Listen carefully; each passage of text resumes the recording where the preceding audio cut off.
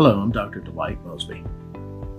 I'm the Payload Mission Operations Division Manager here at Marshall Space Flight Center. My hometown is North Versailles, Pennsylvania.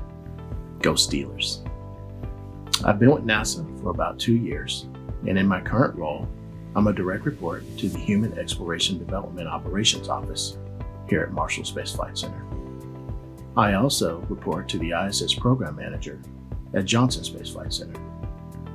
I'm responsible for cost, schedule, risk, and technical implementation of flight and ground operations activities in support of science missions. What makes my work meaningful is developing the next generation of space leaders, supporting science and utilization.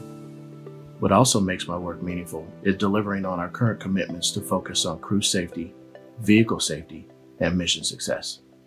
This year's Black History Month theme is very important, especially in the career field that I'm in. For flight control and ground operations, team building is essential to our success. It takes many people working together to support our principal investigators that are located all over the world. Our teams have to be diverse because diversity in individuals brings diversity in thought. Spaceflight is very dynamic, and there are new challenges, sometimes daily.